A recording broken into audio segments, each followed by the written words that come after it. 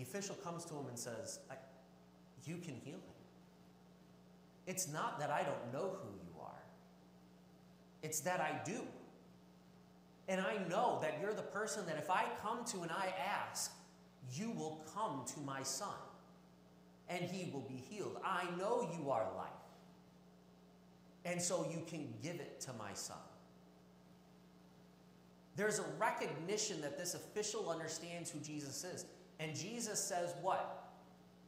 Go. Your son's going to live. What a powerful word.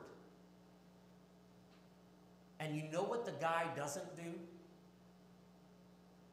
No, really, Jesus, I think you should come with me. I really need you to come with my son. To my son. I know if you come, he'll be healed. He doesn't say he needs proof. He doesn't say he needs signs. He doesn't need it written down in a document so he can go back just in case Jesus turns out to be wrong. There's a trust there that is inherent. And he goes, okay. And it says he goes. He starts the journey back home.